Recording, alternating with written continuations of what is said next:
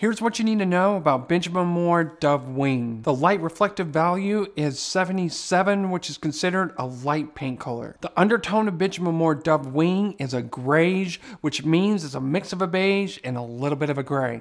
When it comes to lighting, be careful because Benjamin Moore Dove Wing has a tendency to look a little bit dingy, especially in north-facing rooms. Here's a quick tip with Benjamin Moore Dove Wing. If you're thinking about painting your kitchen cabinets Dove Wing and your countertops are an off-white, don't be surprised if it looks warmer than you really want it to be. Go to my website and find out how I can help you.